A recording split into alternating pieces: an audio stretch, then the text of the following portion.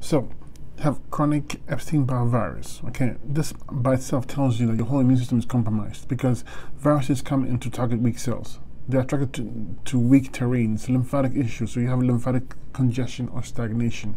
Okay, we gotta move the lymph system. We gotta get the kidneys to filter out waste. Otherwise, these have nowhere to go.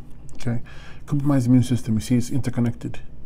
If you have a compromised immune system, it means your lymphatic system is not moving, it's stagnant, and your kidneys are not filtering out waste. That's what it means. Okay, heart palpitations. This is your thyroid and adrenals. Okay, you can have adrenal insufficiency can cause this, but it's usually thyroid. Thyroid controls the heart rate, also tachycardia, also heart rate. It's thyroid and adrenals. Okay, neuropathy, adrenals. There's mucus in the head region because whenever you have a nervous system issue, it's always going to be three locations: the adrenals, the solar plexus, and the cerebellum, or the back of the head. So there's mucus and acids affecting these glands. So you have nervous system weakness. See, adrenaline surges. Again, adrenal weakness. It could be pituitary gland as well. We have to check that. Okay, endocrine weakness. Fatigue is your adrenals. Muscle twitching is going to be mostly adrenals because adrenals deal in mineral utilization. And when you have twitching, it can be an imbalance of minerals. Okay, electrolytes are not balanced, and it can also be a parathyroid because that deals with calcium utilization. So we gotta fix those. Insomnia is your pineal gland, again pointing to the endocrine glands, and mucus in the head region. Now, when you have mucus in the head region, it's going to affect the glands. Muscle fatigue and pain. It's the nervous system again. Again, you gotta work on the adrenals. You gotta work on the bowels. You gotta work on the cerebellum. Mucus in the head region affecting it. Okay, we gotta clean it up. Foot fungus. Again, this is your adrenals. Okay, and fungus. So foot fungus is going to be your adrenals again. When your adrenals can't metabolize sugars, okay, the fungus come in to break down the sugars. So we need to address the foot fungus. That's why it's also not a good idea to have complex carbohydrates in your diet. Okay, forget the simple sugars. It's complex carbohydrates. Your adrenals can't break it down. It leads to fungus. Okay, so work on your adrenals and use antimicrobial tincture to fight the fungus. Sensitivity to electromagnetic energy or frequencies. Again, your nervous system is weak, which means your adrenals, your bowels, and the cerebellum on the back of the head. There's mucus affecting it. Anxiety, adrenals. Chronic inflammation, adrenals, kidneys, and your lymphatic system. Your whole body is compromised in a state of acidosis. Shortness of breath, adrenals, in your lungs. Okay, you can see the adrenals are common everywhere as adrenals.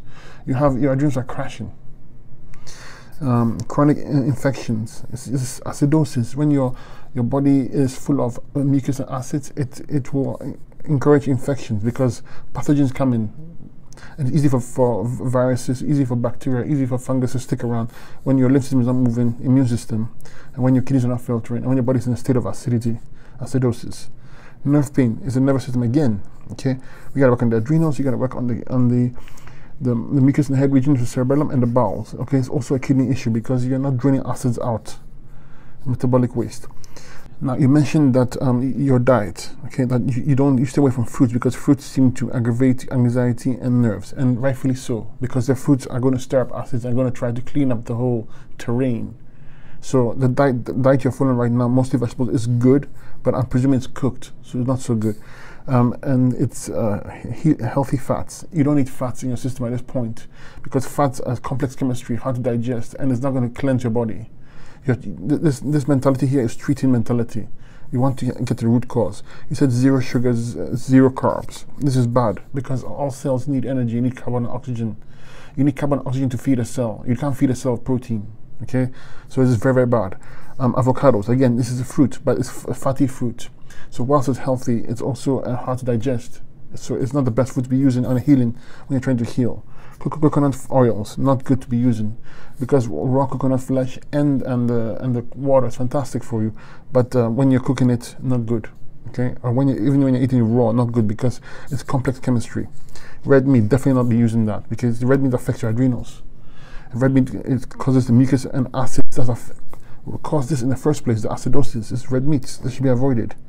So the reason why the fruits I mentioned that you can't tolerate fruits is because the fruits are high energy foods that start to clean up the mucus and acids, and you have a healing crisis, and the healing crisis is what you're experiencing as sensitivity. So what I would do if it were me, and if you can't tolerate the fruits right now, is that I would use green drinks. and the herbs I'll soon suggest to you for a few weeks. And you'll notice that as you get better, you can move on to the fruits, proving to you that once the cleanse has begun, the herbs are doing their work, and the raw veggies and or the green drinks are allowing some kind of cleansing action. You can move to the fruits, and then we can use the fruits for faster cleanse with the herbs. So when you have chronic Epstein-Barr virus, I would be using an antimicrobial tincture on our website, the Parasite C tincture, and the worms, Parasite W for worms. Okay, for the compromised immune system, you need herbs for the kidneys, the adrenals, and the lymphatic system. For the heart palpitations, you need herbs for the adrenals and thyroid. Okay, same here, herbs for the thyroid and adrenals. Okay, neuropathy, you need herbs for the adrenals, herbs for the bowels, and herbs for cleansing the head of mucus. So you'd want to use herbs called tincture called circulation tincture 1 and neurological tincture 1. Okay, the neurological tincture is for the brain and nerves, very important. But for the mucus in the head region, you need to clean your sinuses, you need to clean your bowels, very, very important. Okay, and I'll show you how to do that. Again, adrenaline surges, I would use an adrenal glandular and adrenal herbs tincture. Fatigue, I'll use an adrenal glandular and again adrenal herbs. This applies for the muscle twitching as well. Applies for the insomnia. I would use, if you currently can't sleep properly, use a sleep tincture on our website. Okay, but you might need a pineal glandular or the endocrine herbs to help you. Muscle fatigue and pain, again, we're addressing the adrenals, the bowels, we're addressing the mucus and head region, so the neurological tincture and the circulation 1 tincture as well. So when it comes to sensitivity of electromagnetic frequencies against your nervous system, you got to work on the adrenals, the bowels, and the cerebellum. Okay, it's very important because this is where the nerve centers are located. Anxiety, herbs for the adrenals, maybe adrenal glandular. Chronic inflammation, you need to work for on the kidneys, the lymphatic system, the adrenals. B12 malabsorption, you got to clean the small intestines. So we got to use the bowel cleanser and the bowel strength tincture. Shortness of breath, you want to work on the adrenals and the lungs. Okay, chronic infections, again, is acidosis, and it's due to the fact that your lymphatic system is attracting these pathogens. Okay, so we use antimicrobial tincture and herbs for the lymphatic system, adrenals, and kidneys. Nerve pain, again, is the nervous system, so we need herbs for the adrenals, the kidneys, the head region, mucus in the head region to clean it, and the bowels. Okay, now, and I would use green drinks, okay, for a while, plus the herbs I will detail to you. Okay, so and give it a little bit of time, maybe a few weeks, and then move on to the sub-acid fruits like the pears and the apples, okay, and the grapes.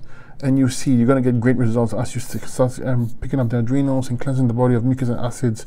Everything will come back on the line. Okay, the fruits are needed because fruits are very high energy, and it's kind of like sparks the whole nervous system, especially the berries. Okay, but since you can't tolerate it right now, we're going to use the green drinks and going to work our way up to the fruits. Okay, so the herbs I would use, first we change the diet. That's number one. Okay, always change the diet. So I'll use green drinks, okay, and for a few weeks. Green drinks can be cucumber, celery. You juice it and add any dark green vegetables in there. You can add some apples in there for the sweet taste. Okay, but it's not what you would use to help start the process. And you need the following herbs: thyroid calm, okay, the tincture on our website, adrenal glandular, an adrenal tincture, it's called Glands A, bowel strength tincture to help move the bowels and clean the bowels, bowel cleanser to help clean the mucus plaque in the small intestines. Okay, good night's sleep to help you get some sleep. I would use it, before I go to bed, 30 minutes before bed.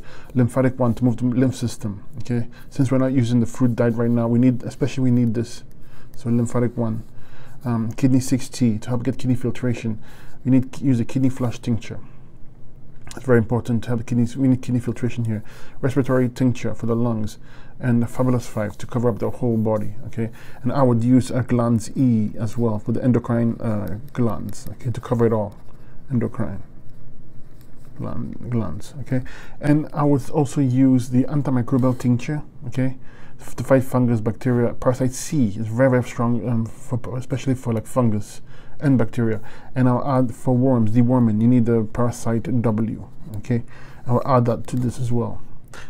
So I would add secretary 1 tincture and neurological tincture. Why? Because you need blood flow to the head region. Remember that the cerebellum in the back of the head houses nerves for the nervous system. It has been in good working order. And neurological one is for brain and nerves. Okay, we gotta move the mucus in the head region. This is done by cleaning your sinuses, clean your nose, do ear candling, eye washes, use a neti pot with eucalyptus oil. Okay, you want a 2 horseradish root. Anything you can do to break the mucus in the sinuses and the head region. You want to clean the gut as well, which we are using with the herbs, the bowel strengthening and the bowel cleanser, because they also house the nerves, the solar plexus. Okay, very important to clean that as well. And of course, give it time. A few weeks on the green drinks and raw veggies, salads, etc. Majority should be green drinks, and a bit of the salads is okay with these herbs. And then in time, a few weeks, you're going to move on to the subacid fruits. Okay, these are the berries, very, very important for the nervous system. Use berries, and grapes are a good berry to use. Grapes and apples, pears, these are subacid. And then after a few weeks in these, maybe 2 weeks, then if you can tolerate, we move to the more aggressive fruits. These are the melons. Or use grapes, they're fantastic still, and citrus fruits. Okay. These are the oranges, grapefruit, lemon, limes, okay? And give it a bit of time. That's how I would rectify it if it were me.